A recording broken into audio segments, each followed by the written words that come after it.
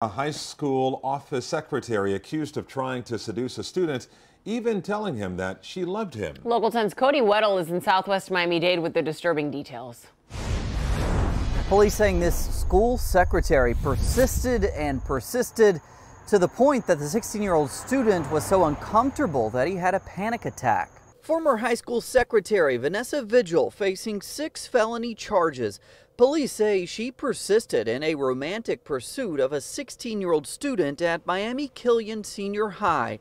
In early September, for 3 weeks, the defendant had been very flirtatious with him by asking for his telephone number and calling him handsome. She began to touch him and say, "I love you," police say.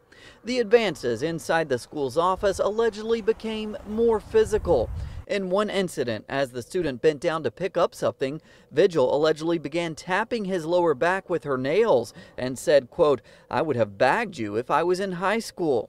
I'm just shocked. I never imagined that would happen here at school. In another of 5 total incidents, Vigil allegedly placed her hands on her buttocks and looked back at him and smiled, then placed her hand over his chest and said, "You should get out of here before I do something I'm not supposed to." We spoke to 35-year-old Vigil through the door of her nearby apartment. Is any truth to these allegations?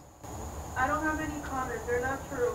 Miami-Dade Public Schools saying in a statement that they are deeply troubled by the disturbing allegations made against this former employee. This type of comportment will not be tolerated as it runs contrary to the professional conduct we expect from all employees. I hope that justice is served, and I hope that whatever needs to happen happens to that person. All of this alleged touching, it occurred on the face, on the arms, and as you heard there, on the lower back. Police are also saying that they have obtained security video that corroborates at least one of these incidents. They also say that some other students even observed some of this alleged behavior.